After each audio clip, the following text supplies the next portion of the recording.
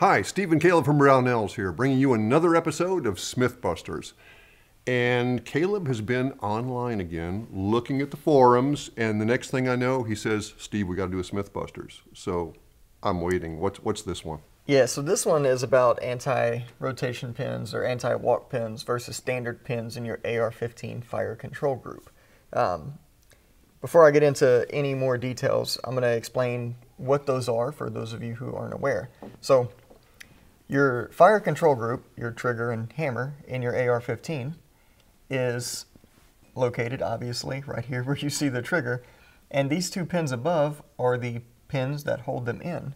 Or if you look at this one here, this one may look a little more familiar because it has standard pins in it, located here and right here. All right, so those pins are what hold the hammer and trigger in your fire control group. All right, so the whole group in, right? Right. So that's what we're talking about here. We're talking about ways to hold that fire control group in. I don't know if I've made that clear. We're talking about, take a shot every time I say fire control group in this video. Oh All man, right. they'll never finish the video. Go easy on yourself, okay? We're not talking about like White Claws. We're talking about the good stuff. All right. All right. What do we got? So, noticing that there's a little bit of controversy on the topic, and just typed in anti-rotation pin and Steve. Look at me. You're telling me there's an anti-rotation pin crowd? There's an anti-rotation pin crowd. Then there's an anti-rotation pin crowd against that. Oh man. Point is, there's a lot of videos out there. Some are very pro anti-rotation pin. Some are very against it. Okay. However, I didn't find one video that actually gave like all the facts, like the mechanical knowledge as to why one is better than the other. Oh, shouldn't we just wait for that to come out then before we do this? So that's already out there. Okay. So it's already a thing. You can look at like the original technical documents for the AR-15, like how it was designed, the floating pins that hold in the fire control group. So obviously those are good. That's a design feature. It's not a flaw. But there's been a lot of advancements in AR-15 technology, obviously. And triggers. And triggers. So that's where it gets a little weird. You have a bunch of guys that don't understand the mechanics, and they're regurgitating information that they learned, but it's in a half-truth and out of context. Oh. And that's why we're here. So, yeah, let's talk about it. Let's talk about it more. Let's do it. Let's actually give you a little bit of information. So, first off, I just want to say a lot of this stems from an article published by Chad from School of the American Rifle. I just want to say that is a phenomenal article, and it's full of facts. There's some opinions in there, but for the most part, it's facts. He knows what he's talking about. He knows what he's obviously the guy knows what he's talking about. We've talked with him in the past. He's a cool guy. All right, but people that don't understand the system entirely are reading his article, taking it out of context, regurgitating this information in a way that is out of context and false with their own kind of spin on it. For example? For example, there are guys out there saying that regardless of what trigger, what fire control group you're using, anti-rotation pins are just absolutely terrible for your gun. You're an idiot if you use them. There was one like YouTube video where the guy was like really angry, like yelling, and it was like, calm down, man. It's just a YouTube video. But I'm going to quit talking about other people's stuff. I'm going to give you the facts. Let's do that right now. So I know somebody's going to post a timestamp like skip to this part of the video. I was just about to suggest that. Maybe I'll do it. Maybe I'll beat you to it. I'll beat you to it. All right, so there are two main types of fire control groups in the AR-15. You have your traditional two-piece, like this one here. This one in particular is actually a Geisley. But this is obviously where the two pieces are indeed separate, not contained. Then you have what is called a drop-in or cassette-type fire control group. A modular trigger. Yeah, like this Wilson Combat right here.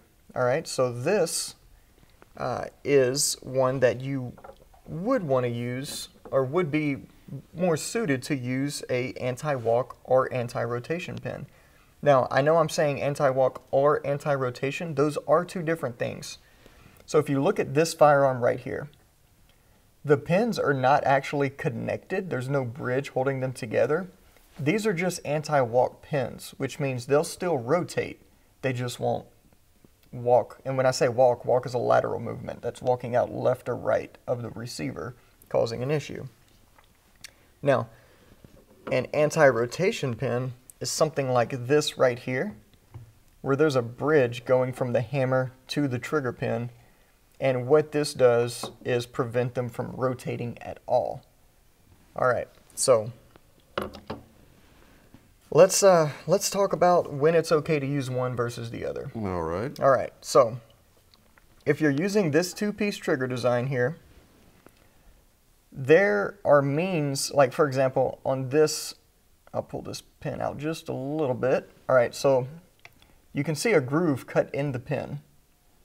That's where the legs from your actual hammer pin are going to rest and prevent it from walking out. These fire control groups right here have everything you need to contain the hammer and trigger into the firearm without using anti-walk or anti-rotation pins. What does Geisley say about anti-rotation? Geisley highly advises against using them in their triggers. They provide a standard set of pins that they say you need to use. And I have the SSAEX lightning bow in this one here. And these are Geisley pins. I followed Geisley's guidelines because like I said, there's no reason to use anti-walk or anti-rotation pins in that trigger. So the reason they exist, or the reason they kind of first came out was for these cassette-type drop-in fire control groups, because they typically don't have any means to retain standard pins. Right. They don't have the springs in them to keep them in.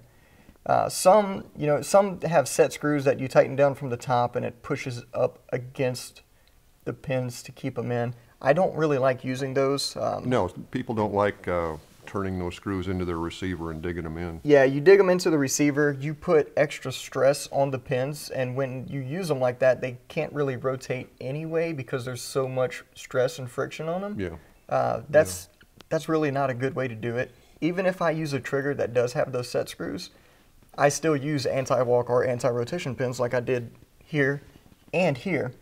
These are both cassette-type triggers in these guns. That's why I'm using these pins. If I was using a two-piece trigger in these guns, you would see standard pins. All right. There is a time and place for anti-walk and anti-rotation pins. As you can see, obviously, I am on both sides of this thing and bringing them together because there's a time and place for each one. You're not an idiot for using one or the other, all right? Now, wait a second. I was reading on the internet the other day that if you use standard pins and they rotate during operation, they're going to wear a hole. They're going to wear that hole out. They're going to waller it out, and pretty soon, before you know it, you turn the gun on its side, and the hammer falls out. Yeah. So tens of thousands of rounds, you would start seeing some form of wear there, a measurable wear. There's pin gauges made specifically to measure that, and there have been within tens of thousands of rounds, there have been no reports of that happening. The reason that happens is from inexperienced goobers, being polite here, taking their gun apart over and over and over again, pulling them in and out, not maybe using the correct tools and whatnot. That's more of a user-generated problem than a firearm-generated problem. As most problems are. Yeah, that doesn't happen. That itself is a myth. Well, he never actually said he saw it happen. He just said it could happen. No one ever sees it happen, Steve. No one ever sees it happen. So yeah, that itself is a myth. If you buy this new Gucci gun, or you just paid for to legally have a registered machine gun or whatever, you think you're prolonging the life of it by putting anti-rotation pins in it. You're not. You're doing absolutely nothing but maybe causing yourself a future malfunction down the road. Because as you get dirt and grit and stuff in there, having that one less thing being able to rotate could potentially cause a malfunction. It's going to decrease your lock time. it's going to cause a lot of issues in a standard two-piece trigger. Now, the reason it doesn't cause issues in a cassette-type trigger is because the hammer and the trigger are both sitting on bearings already, or both. Yeah, they're on a bushing. There's a bushing that goes through there. It's sleeved, so you don't have that. You basically won't be affected by the pin. Exactly, and if you're using an Elftmann like I am right here, that's in like a aircraft grade like sealed bearing, something crazy. So you're not causing any issues there either. These have a faster lock time than anything else. So I think we just about covered all of it. So one more thing. Go ahead. What does the military use? The military uses standard pins. There you go. So there you go. Yeah, but they all use standard two-piece triggers. That's my fallback. What has worked for the last 40 years? Before we leave here, people are going to say, the last question I think is going to be, why even use a cassette type, full one-piece drop-in trigger? Oh man. Over a standard, two-piece, because Geisley makes a really good trigger. As far as like if you want a two-stage trigger, Geisley's the way to go. Right. The key there being two-stage. If you want a crisp single-stage trigger. If you want a really crisp single-stage trigger, shortest amount of travel possible, shortest amount of reset possible, you have to use this type of setup. The reason is because the hammer and sear engagement can be very controlled by the people manufacturing it, because they don't have to rely on you putting your hammer and trigger in somebody's, what's the polite word for not a good lower, Steve? Not a good lower. So for somebody's not a good lower, they don't have to rely on garbage tolerances between the two pinholes. That's the key. They can hold the tolerances. They hold the tolerances for the space between the hammer and trigger. So that's why these are superior.